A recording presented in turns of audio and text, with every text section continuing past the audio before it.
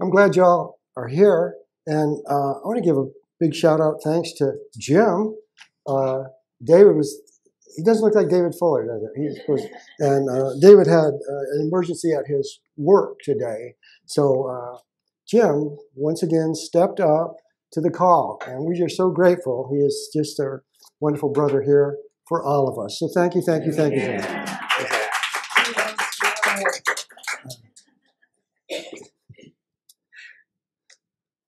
Follow me. Good words, and to be able to allow those words to move through us and transcend what we're doing. And when they were singing that song, this just came to me, and I want to just share it for 1 minute. Follow me. And we've probably all heard the scripture where it says, the children shall lead them. The children shall lead them. And so metaphysically, we look at Father God is force, Mother God is wisdom, and Child God is love. And so love will lead us now. This is the directive now for love to guide us and lead us in all that we're doing. So we can attach love to many different experiences and people, places, and things, but ultimately it is that divine love that will guide us and lead us to our perfect place. So I just want to share a poem, and it's about like our walk. It's called The Plan. When winds of change are blowing, what's there for us to see? Can we keep our vision high? Behold what's now to be. To see is just the first step. Questions open the door. Allowing forward motion, life keeps revealing more. Letting go can free the soul from moments lost to time. If life is about expressing, is it time to be a blessing? Unique the gift within each heart to just let go and play our part. Each snowflake gently whispers, I am. We too, integral in God's plan. Each snowflake gently whispers, I am. There is a divine plan going on, and snowflakes are a part of it. And just think if snowflakes didn't play their part. Each snowflake is unique. It's so neat when they put them under a microscope and see the beauty and the symmetry. Unique. And they play their part in God's plan. And we are unique. We are unique. We're the unique individual expression of God's love on the planet. And we're just being asked to play our part. To play our part. And somehow that's got lost in translation. And people want us to play all sorts of different parts. People want us to play a part for them. And we came here to play our part for God. To play our part for God. This month has been awesome. The lessons are, with the lessons about peace, we're being invited to practice peace in our daily living. See, that's part of the plan. We forgot. So we have to practice. We have to practice this stuff. As we live with peace in our daily lives, we can become the gentle brother, the gentle sister. The gentle brother, the gentle sister. That individual expression of God's love through our uniqueness. So that's what this month is presented with. And so I'll just ask, how's everybody been doing? Great. Hey, I love that. Big grades coming out. Because if we take these steps, the transformation occurs. It's the law. So to begin with, Cindy shared about listening in love. The first step that we could take is to listen in love. To listen in love from our soul. Love must be our innermost and spontaneous response toward every soul we meet. See, we are one. And when we get down to that oneness of I am, child of God, a unique soul, we can begin to see that in others. And do we always uniquely experience and express the highest good? No, we don't. And so this is where love comes in. And to love our others, we're all in this together. And if we begin to just let go of judgments and criticism, and just begin to accept another as we begin to accept ourselves as a soul on this journey. We're on a soul journey, So begin to, first of all, cut ourselves some slack and be loving and kind to ourselves. This too shall pass. And then that allows us to give that gift to our brothers and sisters. So listening in love, listening from our heart, not maybe logically or with reason, with love, within our heart, unconditional love, accepting love. The next week, or last week, she shared about the power of light. The power of light. You say, all is light. And as we focus on the light, our heart's expanded. Because within our heart, we are the light. We are the light. So what we've been doing is we've been, here's a good phrase, looking for love in all the wrong places. So we want to go within our heart and ask to see that love, to feel that love. Like when we start out, Father, I ask to feel your love. If we just start that, begin our each day with that, Father, I ask to feel your love. What we're doing is we're recalibrating to this vibration, and we can begin our day in love. In love. And then today, the topic I am going to share with you is trust and tranquility. And trust will lead us to tranquility. And so what we're going to do is we're going to look at ways where we can explore what trust really is, and then how we can use it in our life. How's that? So to begin with, I'm going to read something y'all have already heard and know. But I'm going to share it with you one more time because God wants me to. Okay? And this is in chapter 99 of the Aquarian Gospel. And this is part of Jesus' teaching when he was teaching people the Beatitudes. Okay? And so this is chapter 99, and I'm going to start with 26, okay? Behold the flowers of the earth. They trust in God and they grow. They make the earth resplendent with their beauty and perfume. Trust. Look to the lilies of the field, the messengers of a holy love. No son of man, not even Solomon, in all his excellence, was ever clothed like one of these. Trust. And yet, they simply trust in God. They feed from his hand. They lay down their heads and rest upon his breast. If God so clothes and feeds the flowers and the birds that do his will he not feed and clothe his children when they trust in him? Trust. Seek first the kingdom of the soul, the righteousness of God, the good of men, and murmur not. God will protect and feed and clothe. Trust. God cares for those who trust in him and serves the race. Trust. Maybe as we've looked for love in all the wrong places, we've looked for trust in all the wrong places. And in this world that we live in right now, our trust quotient is being shaken. Like, what can I trust? And so here, I think this is a beautiful scripture, and it's used a lot in a lot of different services and things like that. But the main thing is the birds and the flowers and everything is just being what they were created to be. And they trusted the process. And we're being asked to move into that process of being who we came to be. Who we came to be. We're soul. We're on a soul journey.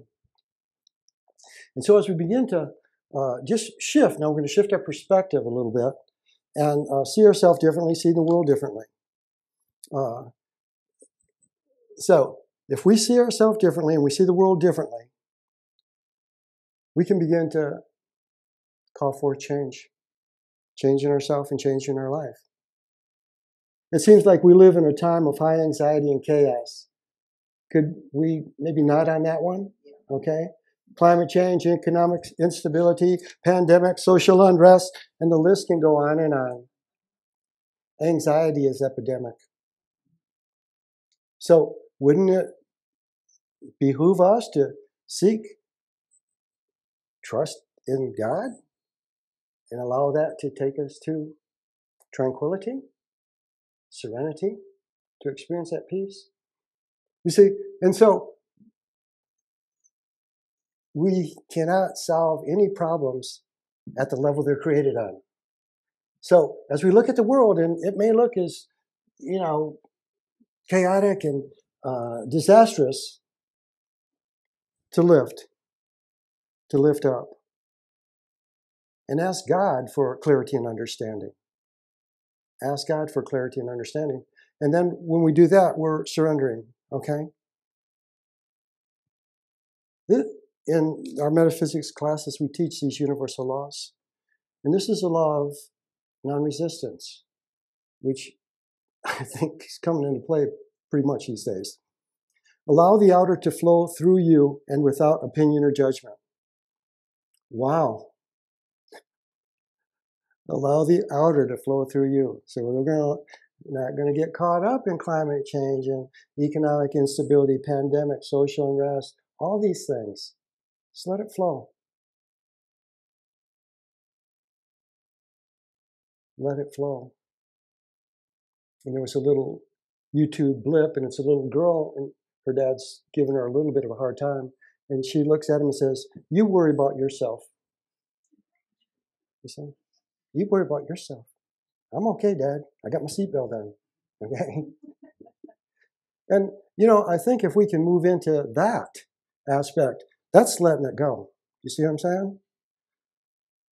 And as we begin to trust in God, God within us, God within another, that's the kicker. Trust the God within them that has them on their perfect path. We're trying to find our perfect path, aren't we?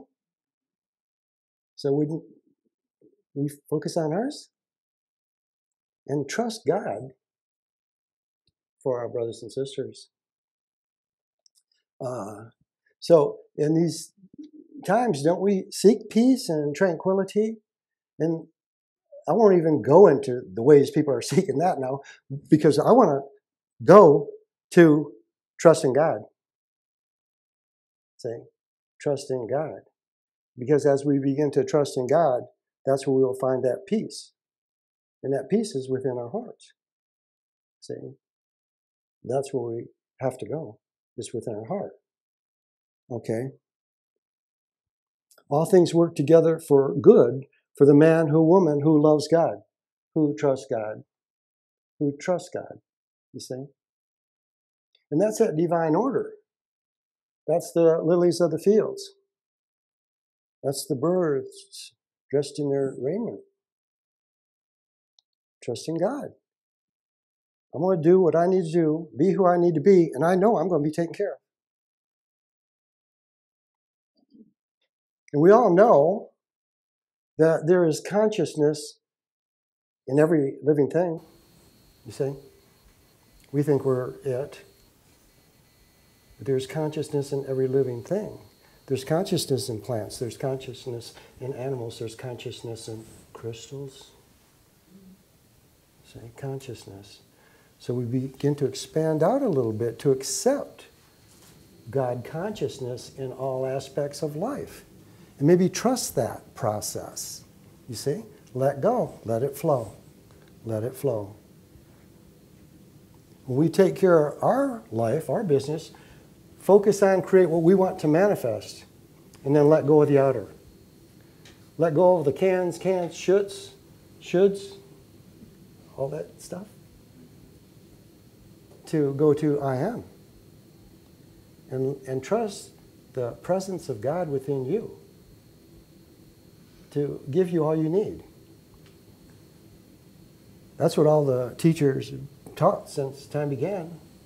Go within, touch that spark of divinity, and allow it to grow and expand and radiate through your life. That's who we are. That's who we are. We are the light. We are the light. These bodies are vehicles. They're vehicles for our soul. And so we lose our soul when we focus on the ride, to begin to understand who we truly are. You know, we can look around at our world, and this is from Whitey. Never blame others for your situation. Has anyone here ever blamed another for their situation? Oh, let's see, we all raise our hands. Well, we can do that if we want, but it's not going to get us anywhere. You see? So, the law of non-resistance, okay? I'm going to let that go. What you resist persists. Honor your own power by honoring the choices of others. Stay on your path. You see? Stay on your path. And that's motion. I'm going to keep on my own forward motion. So when we blame others for our problems, it doesn't solve anything because they're not our problem. It's within us. To begin to understand what thought, belief pattern am I holding that's manifesting this. Here's a good thing from the Bible also. And if you have heard this before and you feel like it, just wave your hand. I'll take that. But if ye had faith, the grain of a mustard seed, you could say to the mountain, mountain, move, and it'll fall into the sea. Has anybody ever heard that one? Okay. So here's what they should put that in the next sentence underneath that. You created the mountain. Does anyone believe that? You see? And maybe the mountain's not bad. Maybe the mountain's our teacher. Maybe our mountain's there to inspire us. Do you see? And yet we want to blame the mountain. We created it. So if ye have faith, all we got to do is know a little bit. Here's this. I have faith and trust in God within me. See? To be able to create the world, the life I want to experience. You know how much that is? A mustard seed is so small. You see? That's why they use that as a parable. It's like so small. Doesn't take, well, we got to have faith. We have to participate. We're here to be the hands and feet, the eyes, the mouth of God on the planet, you see? To allow God to flow through us, our unique expression of God. So as we begin to accept that we created situations in our life, that's the first step. Oh, wow, I created that. Why? You know? And if we take some time to go within, we'll get clarity and understanding, okay? Why did I create this? When we look within our own heart, divine love will reveal what we need to do ourself in any condition. And the operative word is what we need to do ourself. You see? The love within us, God within us, that spiritual essence, God conscious within us, will reveal what we need to do ourself. Hey, Bonnie, I need you to do this for me. And God's going, Patrick, she's got her own stuff. Bonnie says to Patrick, Patrick, you worry about your own stuff. But do you see how often we defer our opportunities to grow and expand and manifest and demonstrate who we are? The unlimited children of God. Can you do this for me? Help me out here. I think if you go back into the New Testament, I love Jesus. He's such a blessed manifestation of the love of God made manifest. He just did it. I'm going. You want to go? Follow me. You want to do it? Follow me. You see? He didn't ask people for permission and ask them to do it for him. He spoke the truth. He just spoke the truth. Love one another. He didn't make anybody do that. It's a good directive. We choose and live that way, we will transform. You see? And so for our own little personal situations and experiences and stuff like that, okay, I'm not going to get caught in it. I'm not going to resist. I'm going to let it go. I'm going to flow with what's happening. And then I'm going to go within. God, you see? What do I need to see here? What do I need to do here maybe? God is creator. To begin to exercise our ability to create in our life. God is within us all. Spirit is within us all. And as we begin to turn there, acknowledge that, accept that, and then to walk it. And just like I shared earlier, you know, to listen with love. We're not listening with our ears and reason and history. We're divine. We're eternal. And to begin to see through the shadows, light. Begin to see through the shadows is light. So this is our walk. We begin to walk this. And so that's what I've loved this month about, is it's given us tools to use daily. Tools to use daily in our walk. When we begin to exercise our right to express who we truly are, our world changes. Trust God's wisdom and love to create an ingenious solution that is custom tailored to your situation. I love that word. Custom tailored to your situation. Are we all different? You say, there's not just one cookie cutter. We're all different and unique. And when we go within, to the God within, the Spirit within, I am presence, and ask, we will get our own unique solution for our situation. Isn't that nice to know? And that way, when someone says, hey, you shouldn't do that, go, I got it. Me and God are working this out. How freeing is that? I got it.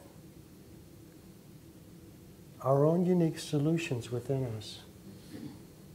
If we created the mountain, the solution to dissolving the mountains within us. We've got to connect the dots. And once we begin to go within and ask for our own unique personal solution, you know, perhaps we could even find a new approach to life. A new approach to life. Isn't that liberating and isn't that freeing? That we don't have to live like we've always lived it, or people told us how we had to live, or we even thought we had to live this way?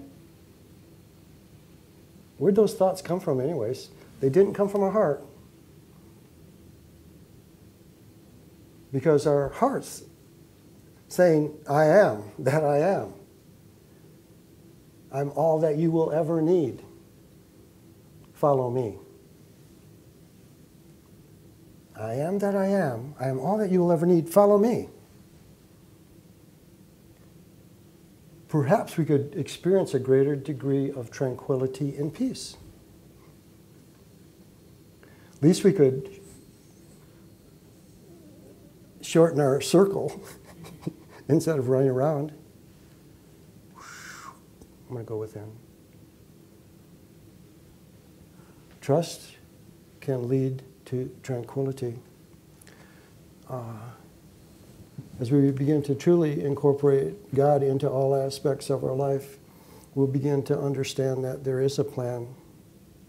There is a plan, a unique plan for each and every one of us. Each snowflake is gently whispering, I am unique.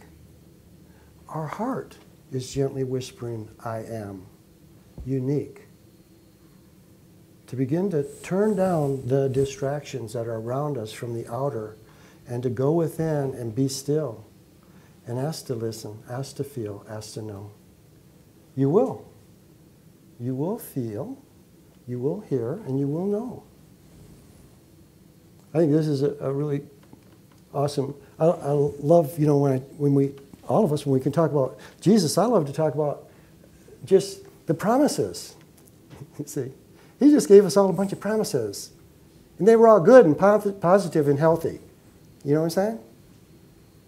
To begin to live a positive lifestyle, a positive consciousness, allows us to stand on those promises. If we pray, to then just let it go. Don't look back and see if God's doing it the way we want it done. Ask, and what you receive will be perfect for you.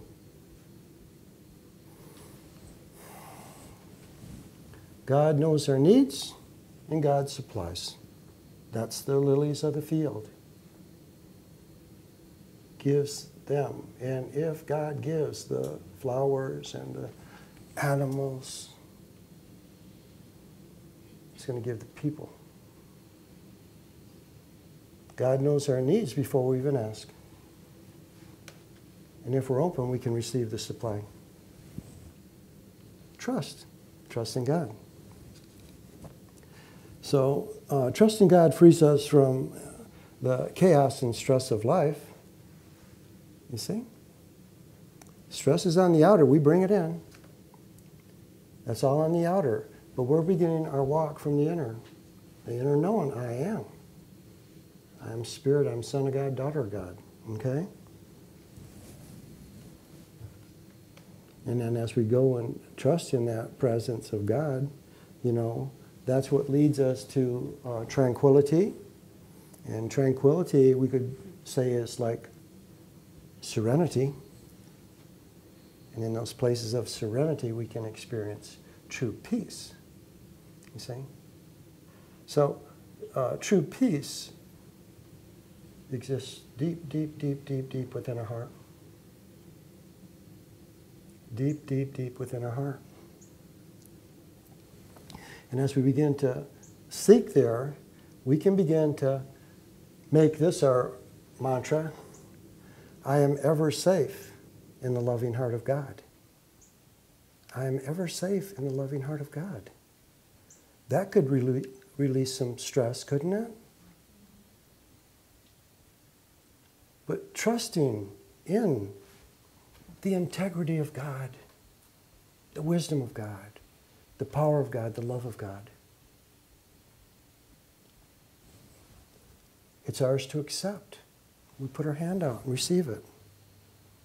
And then we become the living expression of the love of God. We become that peaceful presence of God, the gentle brother, the gentle sister. And as we live this way, now I think this makes it easier than ever. If we just live who we truly are, we're of service to our fellow man and to life itself. If any of you guys are from the north and grew up, you love snow. Because when you're a kid, it's the most magical thing that there is. Southern, I don't know. I live in the south now. I want snow to stay up north. But, do you see, to begin to accept the natural beauty. I grew up there to learn stuff that only snow could teach me in cold weather. You see? I can accept that. I guess I learned my lessons because I moved south. How's that? I hope I learned my lessons. Yeah. Okay. So we become the living word. And don't we all hear that a lot about Jesus? The Word made manifest, the living Word. Well, Jesus said, follow me. So Can't we all be the living Word? In our own unique way. In our own unique way. And just accept your uniqueness. Just accept your uniqueness. That's all God wants you to do. You accept your uniqueness, your light goes, well, I am. It's so cool. And that's all we're asked to do. And then what we're doing is we've given ourselves permission to be that, and we've given others permission to be their uniqueness. Trust in God will lead us to that place of tranquility and peace that will allow us to be. Let's go within. So let's just close our eyes, and as you close your eyes and breathe, ask to feel God's love once again. I ask to feel your love, Father. And just breathe that gentle breath in and feel your body just almost melting into a softness to be able to absorb God's love even greater. And as you breathe in God's love and your energy gets soft, it begins to expand. And as your energy expands through God's love, you're giving yourself an opportunity to expand, to free yourself from limitations, beliefs and patterns that would limit your knowing that you are the unlimited son, daughter of God. So just breathe and just feel your energy getting soft, and then feel your energy just expanding out. Feel your energy expanding beyond the physical body, but you're still conscious. Feel it expanding out beyond your aura, out beyond all your etheric bodies. Just breathe and expand. And as you continue to allow yourself to expand, bigger and brighter and more radiant, you find yourself as light. I am light. I am light. I am light. And just breathe and feel your unlimited nature, the pure potential. I am. And ask that the pure potential of God's divine love move through your body consciousness now.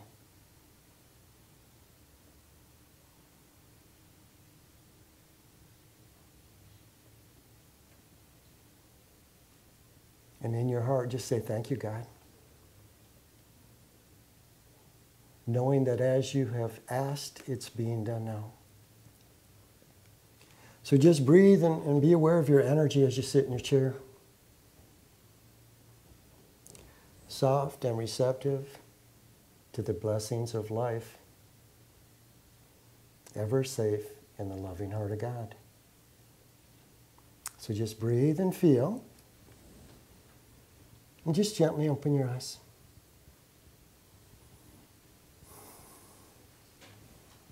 Isn't it freeing to just ask and not have to follow up and make sure everything got done?